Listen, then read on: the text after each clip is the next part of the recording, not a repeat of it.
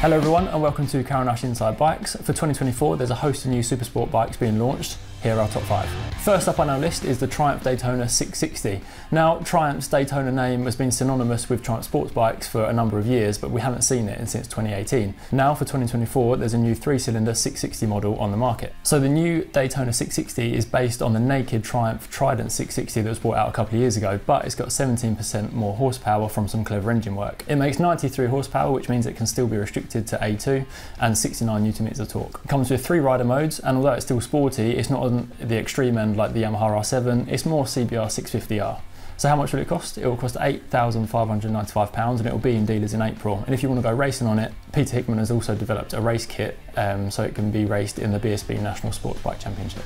Next up on the list we have Honda's new for 2024 CBR 600RR, which is a bike we haven't seen in UK dealers since 2017. It was unveiled at EICMA in November and will set you back £10,499, which is cheaper than the equivalent Kawasaki ZX6R, which is also new for 2024, as well as Yamaha's track-only R6 race. It produces a peak power of 119 horsepower, which is one more than the outgoing model from 2017, and it also produces 63 Nm of torque. So the big difference with the new CBR 600RR compared to the old model is it's got a host of new tech, which is similar to the tech that you'd find on the new Fireblade. It's got 5 different rider modes, wheelie control, all that kind of thing, and it also comes with winglets, which are also similar to the CBR 1000 Fireblade. It'll be raced at the British Championship and also at the Isle of Man TT. Continuing with bikes launched from EICMA, next up is the Suzuki GSX-8R. Under the fully fed bodywork is the same 776 parallel twin engine that's found in the GSX-8S, which produces 81 horsepower and 78 Nm of torque. It's controlled by a ride-by-wire system which allows for 3 different rider modes, 3 different traction control settings and a TFT dash. The rest of the specs are very similar to that of the Suzuki GSX-8S, its naked sibling, which we tried on the channel last year.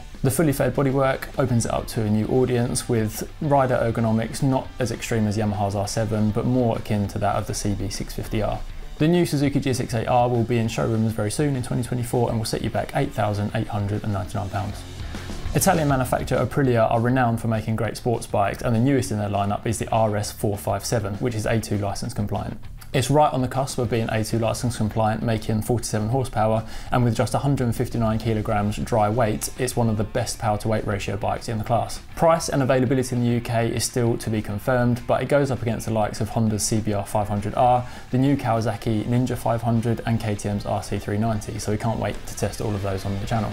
Last but not least, in our top 5 list of supersport bikes for 2024, and personally a bike I'm really looking forward to riding, is the Kawasaki ZX4RR. Now, back in the 90s, the ZX-R 400 was hugely popular and got a generation of riders onto supersport bikes. Now, fast forward to 2024, the new ZX4RR is launched and we'll see a full grid of them in the BSB Support Series and the new Super Teens class. So the 2024 ZX4RR stays true to its heritage with an over 15,000 RPM red line and a frame inspired by the Kawasaki Racing World Superbike team. It will set you back £8,699 and we can't wait to ride it on the channel this year. Modern tech includes a 4.3-inch TFT dash, smartphone connectivity, 4 different rider modes and an up-down quickshifter. So that's it for our top 5 supersport bikes for 2024. For more information on all the details on these bikes, click the link in our description below to find out more details. But for now, thanks for watching and see you on the next one.